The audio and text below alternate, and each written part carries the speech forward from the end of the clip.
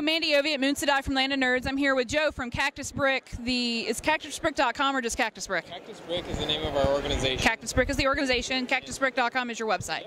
All right. They have this fantastic display of Legos at the convention this year at Phoenix Comicon, and we're going to sit here and talk a little bit about it. As you can see in front of me is a Star Wars setup.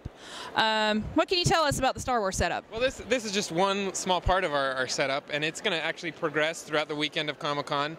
Right now they're just kind of staged. The battle is about ready to begin, and tomorrow they'll be engaged. There will be, you know, snow speeders wrapping cables around the AT-ATs and tripping them, and there'll be casualties on both sides. So it'll be a lot of fun to see this battle progress as the weekend of Comic-Con goes on.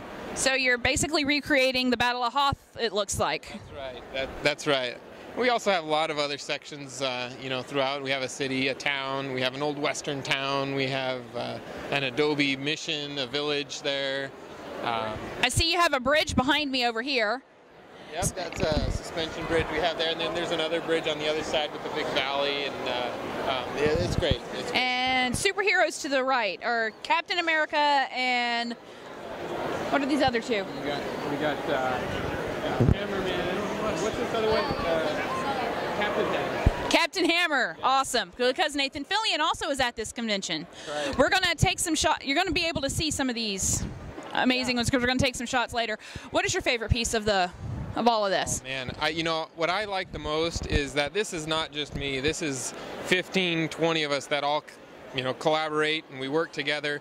So my favorite thing is the ability that we have to each bring our own piece, bring it together, mesh it, and make it one big display that's just enjoyable to look at. How many bricks do you think you have on display? I have no idea. Millions. It's so hard for us to count just because individually it's hard to count. As you're building, you change, you take away, and then we all bring it together. And but it's a lot. Are there any pieces you're particularly proud of, like this full set or the bridge? You know, I'm proud of the bridge. The one we have, the suspension bridge I just did is new.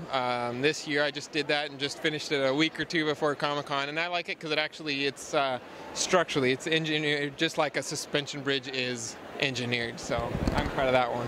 Okay, so some of these are clearly going to be from the sets. The little men, probably the Tauntauns, maybe the Snow Beast.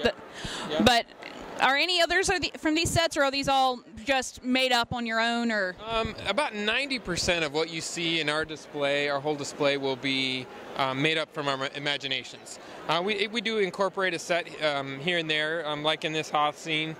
The Lego company did a great job creating the snow speeder and the AT-ATs.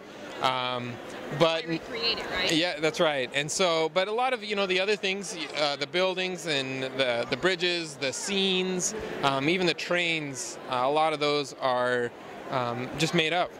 We get ideas, we see things in real life, we see things in our mind, and we want to create it. Awesome. How long did all of this take to set up?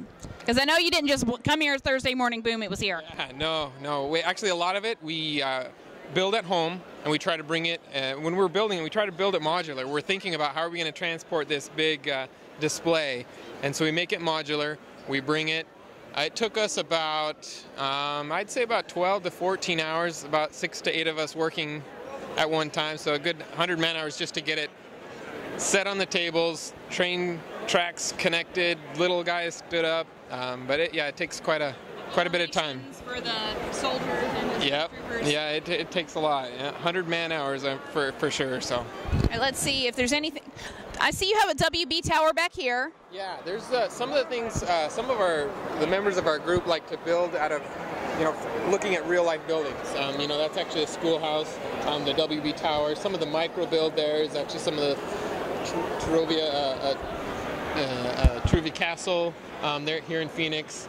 Some of the other buildings downtown in micro scale, stuff like that. So some are real life things that we just like to, but some of it's just we get an idea and build from there.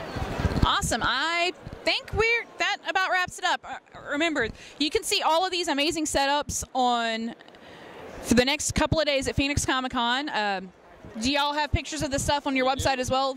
We do. We're going to put pictures all over the website. We also on Facebook. You can join our group. Follow us on Facebook. It's Cactus Brick.